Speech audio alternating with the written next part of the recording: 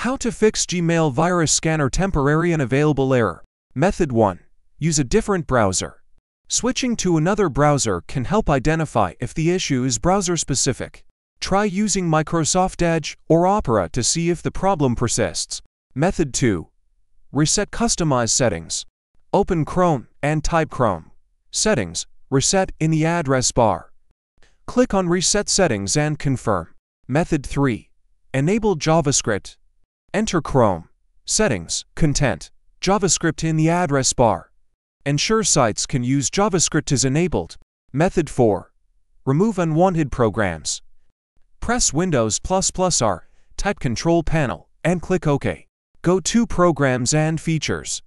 Right-click on any unwanted program and select Uninstall. Method 5. Use antivirus software. Ensure your antivirus software is active and up-to-date. You can also use third-party antivirus programs for additional protection. Method 6. Clear browser cache and cookies. Select all time and check cookies and other site data and cached images and files. Click Clear Data.